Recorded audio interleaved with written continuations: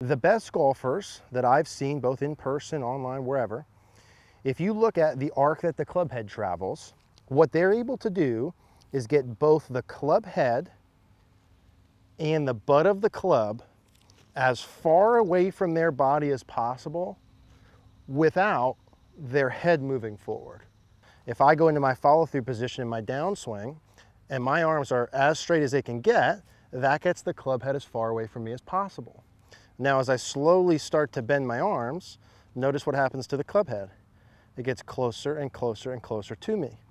Now, if I bring that back down to the golf ball, that's way above the ball. So why is it important that we keep our arms straight in the first place as we bring those back down?